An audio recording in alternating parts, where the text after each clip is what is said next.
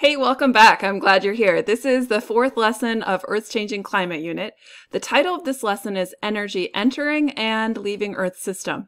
And throughout the lesson, I'll explain a little bit more about what that title means. So for this lesson today, you are going to need to have something to jot down your notes, someone to talk to, and we'll be using the sim from Amplify Science. So the Earth's Changing Climate sim will also be helpful. So we took a look at this graph in a previous lesson, and the evidence that we collected in the sim during lesson 3 showed that changes to carbon dioxide, methane, and sulfur dioxide could increase temperature on our planet. But we need to find out if any of these gases have actually been changing over time on our planet. And so let me introduce you to some of the ways that climatologists study Earth's atmosphere in the past, because you might wonder, how do we know what the atmosphere was like on our planet 100 years ago? We didn't have the same technology. So climatologists use sources such as trees. You can actually drill a little hole in a tree and pull out a core of wood, and you can look at the different rings. And you can do the same thing with glaciers. So if you look at this picture, you can see cores of ice, and there's layers in the ice. And each one of those layers contains bubbles of the air in the gas when that layer was collected. So you can count through the layers and you can actually see what type of gas was in the atmosphere at the time that that layer was formed. It's pretty cool.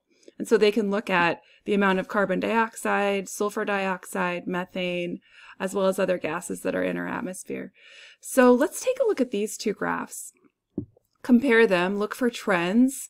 Do these graphs have the same trend? So if I look at the carbon dioxide graph, I can see that on the y-axis, the up and down axis, it tells me the concentration of carbon dioxide in the atmosphere in parts per million. And on the x-axis, it tells me what year it is. So our records start at about 1880. And those match our temperature records. And so if you look at that, you can see that it seems to be going up over time. So as the years have gone on, the carbon dioxide concentration in our planet has also increased. So if we look at temperature, we can see that it goes up and does follow the same trend here. There's like a spike here where the global average temperature went up more than it seems to have gone up over here. But if you look at the general trend over time, you can see that it seems to be going up.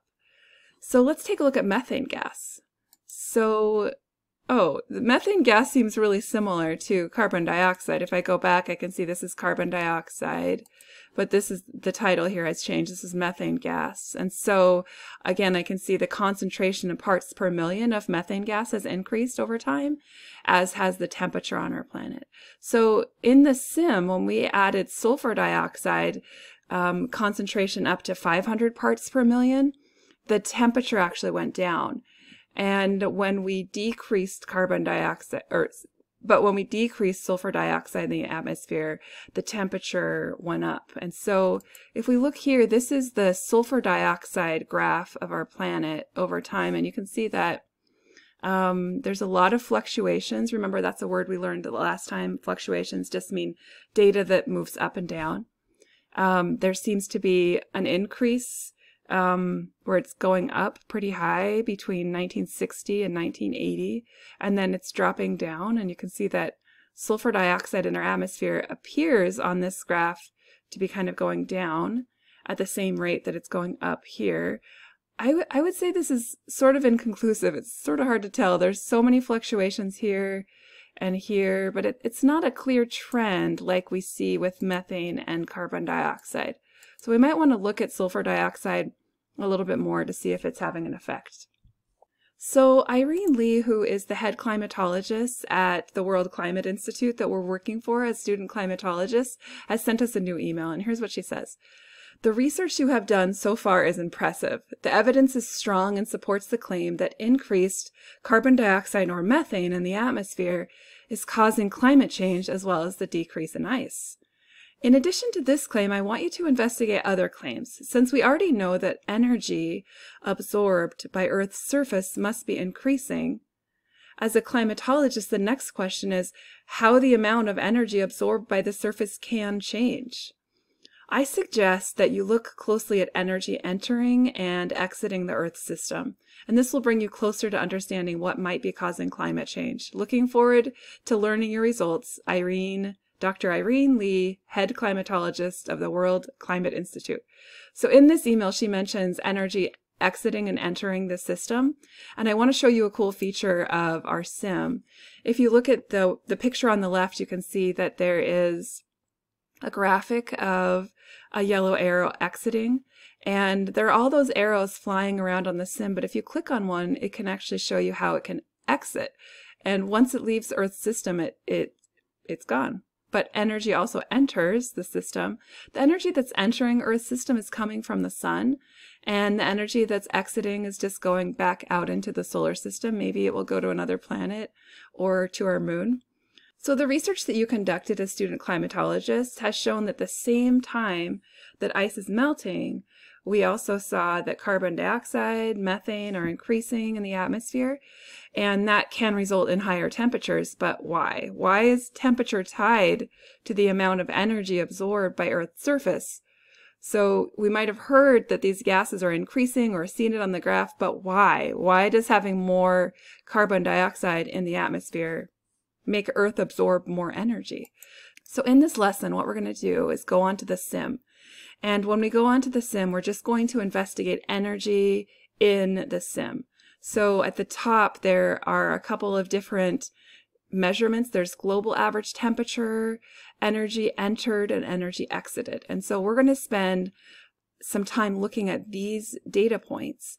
The first thing we'll do is we'll run the sim with no change. We'll just having all the parts per million of the atmospheric gases at 200, and we'll just see what happens. And then we're going to increase the sunlight, and then we'll increase either carbon dioxide or methane, you can choose, but we'll increase one up to 500. So before we do that, predict what do you think will happen to the temperature, and what do you think will happen to the energy exiting or entering the system. So take a moment to talk to a family member or friend, or jot down on a note, what do you expect to see? So one thing that I expect to see when I go onto the sim is, I feel like if I add more energy from the sun, there's definitely going to be more temperature, more energy absorbed, and then an increase in temperature. And based on the research that we did in lesson 3, I know that increasing the gas of either carbon dioxide or methane will also increase the temperature, which means the amount of energy absorbed by the system. So let's take a look at it and see what we see. Okay, so to get onto the Earth Changing Climate Sim, go to seattleschools.org to log into your Clever account. And once you're there, click on the Global Navigation menu and scroll down until you see Earth Changing Climate Sim. And then go ahead and open it up. So I'm going to do that right now. And the first thing I'm going to do is I'm going to increase ×4. And then I'm going to hit play. And remember, the first time, we don't want to change anything. We're just looking at the energy entering and the energy exiting. And we're going to let this run till about 40 seconds. Okay, so as I look here, I can see that the amount of energy that came into Earth's system has been reported at 285. And the amount of energy that's exiting is also 285. So it seems like this Earth system is in equilibrium. The same amount of energy that's coming in is also exiting, which shows no change. So what I'll do next is I will increase the amount of sunlight. Let me move my picture. So I'm going to move that up to high, and then I'm going to go ahead and hit, I think I've reset this first. Okay, then I'll move it up to high, and then I'll hit play. And ×4. It's so many arrows moving around. I see that there's a lot of ice disappearing on the surface of the Earth. And I can also see that the surface is glowing yellow, which indicates that more energy has been absorbed. And if I look at this, I can see that 539 is the number of energy that's entered, and 478 is the amount of energy that's exited. So I would say that this system is no longer stable. It's no longer in equilibrium. There is actually more energy coming into the system than is leaving the system. Okay, so let's do our final test. So let's increase methane gas and hit play at ×4 just to speed it up and make it go quickly. And if I look at this, I can see again the surface of the Earth is glowing quite yellow and the ice has started to melt. And I'm going to pause it there. And if I look at this, I can see that the energy that's entered is 312 and the energy that's exited is 262, which is significantly less than the amount of energy that entered. So once again, the system is not stable. So even though energy is moving around a lot when the sim is running, the amount of energy entering is balanced by the amount that's exiting unless we do something like change the gases in the atmosphere or increase the amount of sun. When we do that, the system is no longer stable. So let's try one more thing. What if I decrease the amount of energy that's entering the system? So I'm going to reset it, and I will just take sunlight and I'm going to turn it to low, and then I'm going to change that to ×4, and then let's hit play. And so again, lots of energy coming in and out of the system, but I notice that the ice has actually expanded a little bit and the global average temperature is dropping. And if I stop it, which I should have done at 40, I can see that more energy is actually exiting this system than coming in. We have 302 for energy exited and only 294. So we could say that this system is not stable. It's not in equilibrium. There's more energy leaving than coming in. So this is a brand new key concept that we've just learned for this unit. We've learned that a change to either the amount of energy entering or exiting the system can affect how much energy is absorbed by the surface. So this key concept can actually be broken down into two smaller key concepts. The first one says temperature increasing is if more energy enters than exits, and temperature decreases if less energy enters than exits. So that's just taking our key concepts and breaking it down just a little bit. So there's one other thing though. In the sim, we noticed that if we increase the amount of sunlight on our planet, that actually will allow more energy to come into Earth's system. So is it possible that an increase in energy from the sun could actually be the cause of the most recent climate change? So we do have data of the amount of energy that's been coming from the sun over the same amount of time as we have for the global average temperature. And if we look at our graph here, there's a lot of fluctuations going up and down, just like there are with the global average temperature graph, but it's not the same trend. We would expect to see the graph going up on both of them if the trend was the same, and it's not. So we can rule out the idea that energy from the sun is actually causing the most recent climate change. So when I say the most recent climate change, there's actually something kind of fascinating that I want to share with you, which is that this is not the first time the Earth has experienced climate change. I don't know if that's surprising to you or if you already knew that, but if you look at this picture here, you can actually see a picture of a Triceratops. And one thing that we know is that Triceratops and other dinosaurs may have gone extinct because of a change in their climate. And so we're going to read an article called Past Climate Changes on Earth. And this article is going to describe scientists' best understanding of why different time periods on our planet had different climates. And so the first part of the article is titled Alligators in the Arctic, the Eocene period, and it's going to talk about a time on Earth's planet when it was so warm that even Antarctica had alligators and subtropical temperature.